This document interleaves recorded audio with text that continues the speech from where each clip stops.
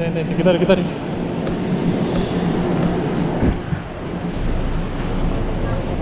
웨이. 어느 쪽인지 모르잖아. Northbound. Next.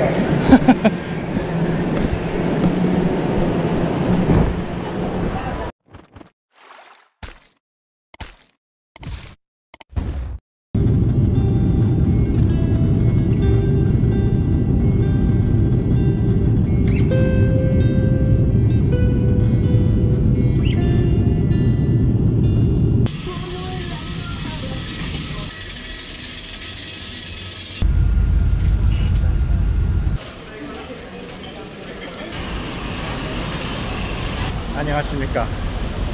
저는 10년 만에 마닐라에 왔습니다. 오랜만에 마닐라에 친구들이 와가지고 여행 겸 비즈니스 겸 겸사겸사 해서 마닐라에 왔습니다. 지금 호텔에 가야 되는데 그걸 한번 해보려고요. 저 LRT, 트레인, 지하철 같은 거 그걸 한번 타보려고. 한 번도 안 타봤거든요. 그래서 지금 여기 공항에서 바로 트레인 타는 데가 없기 때문에 택시를 타고 트레인역으로 가서 거기서 트레인을 타고 호텔로 가보겠습니다. 여기는 레귤러 택시. 이게 제일 싼 거. 이거 타고 가요. 여기서 목적지를 얘기하면은 뭐 표를 주나 보네요.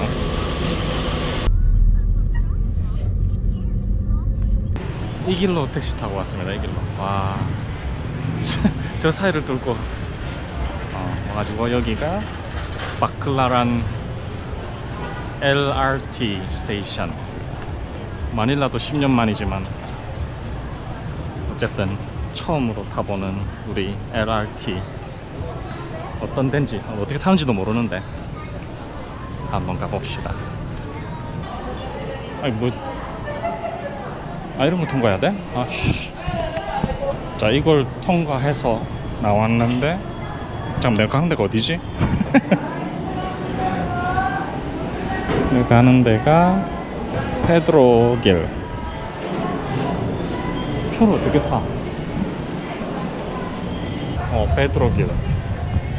페드로길 20페소야?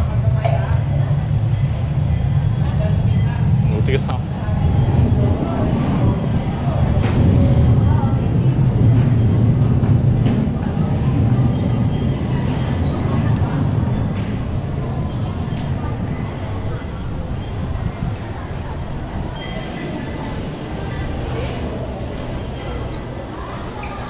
이거는 카드 충전기고,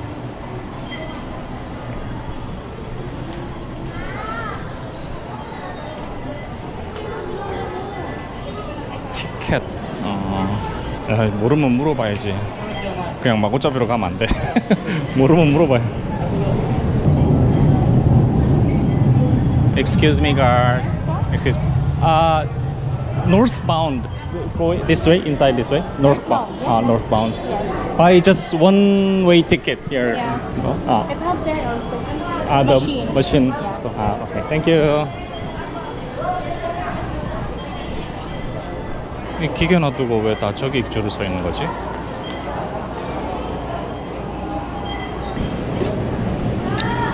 어디 보자. 그냥 하라는 대로 하면 되잖아. Single journey ticket. 어디지? 페드로길.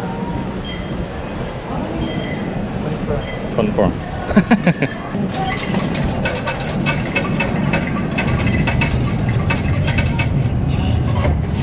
야이씨.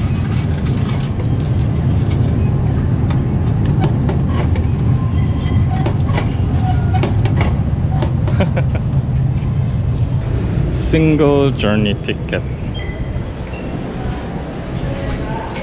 이거 대고 가는 건가? 자. 기차 놓쳤네. 아닌데.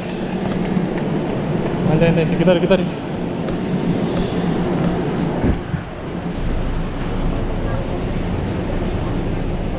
웨이.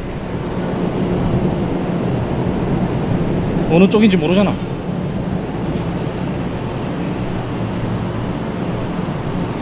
Northbound. Northbound. Northbound. Sir, next one.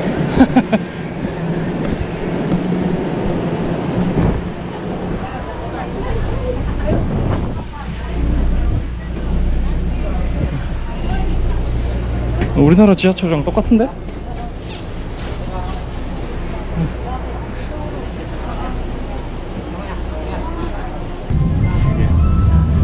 마크아란에서 우리 가야 될 곳은 페드로길.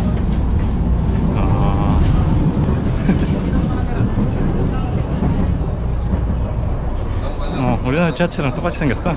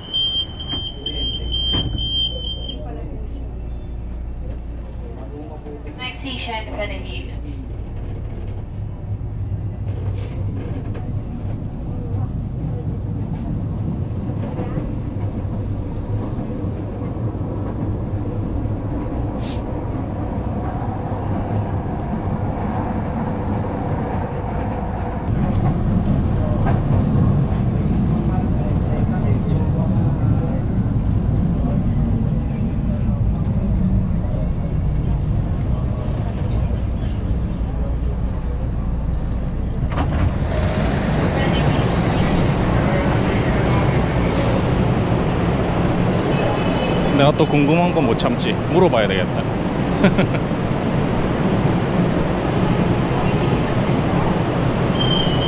아, female area. 그래서 내가 보고 딴 거 타랬구나. 여성 전용 칸이네. 제일 앞칸은 또 여성 전용 칸이네.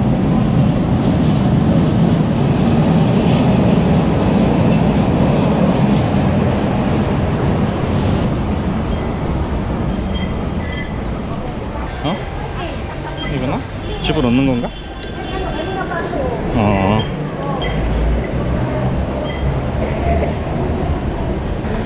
자, 이제 본격적으로 10년 만에 마닐라를 한번 돌아봅시다.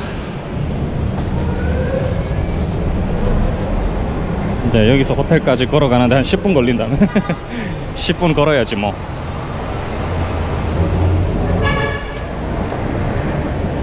여기가 아닌가? 반대쪽인가? 맥도날드. 아이씨, 반대쪽이네.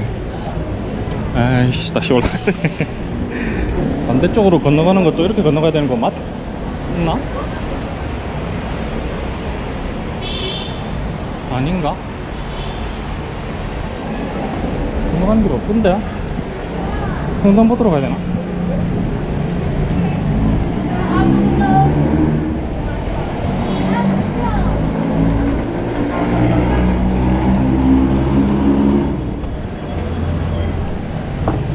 Across the street. Across the street, we go down in okay, thank you.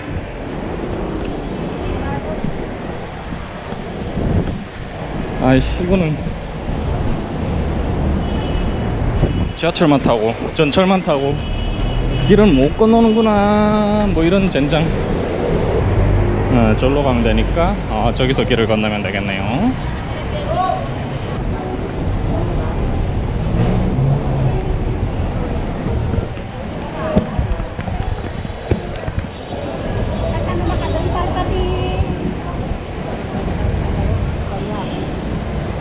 저쪽으로 건너면 되는데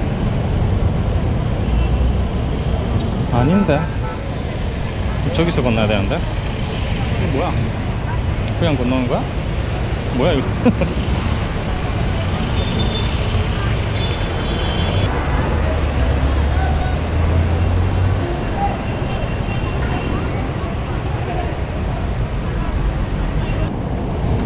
저 뭐야, 12초 남았는데 사람들 건넌다. 10초 미리 건너버리네. 야 진짜 와 진짜 다바오랑 너무 다르다. 이제 파란불이 바뀌었는데 사람들이 이미 건너왔어. 파란불은 지금 바뀌었는데 사람들이 이미 건너왔네.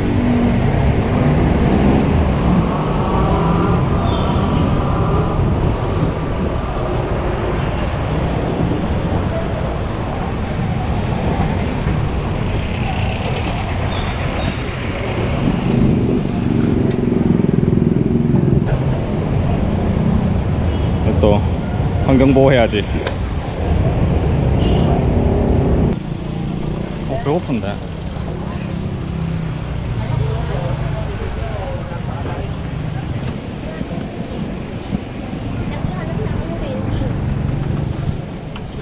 편의점에 들어가고 싶어도 무서워서 못 들어가겠어요. 사람이 너무 많아. 들어가면 계산하는데 한 20분 걸릴 것 같아. 와, 편의점이 한 20m마다 하나씩 있네요. 아, 여기 학교구나.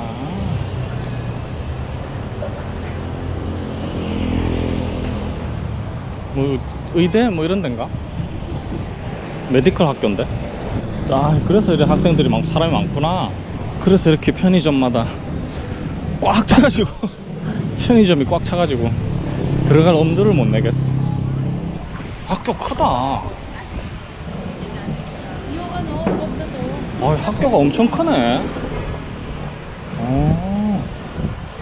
College of Public Health UP. 아, 이거 UP구나. 아, UP 마닐라네. 그러니 크지. 여기가 메인 거리 같은데 이쪽으로 들어가 봅시다. 아, 바람 많이 부네. 어제까지 태풍의 영향권에 있었거든요, 이 마닐라가. 그래서 바람이 좀 많이 부네요.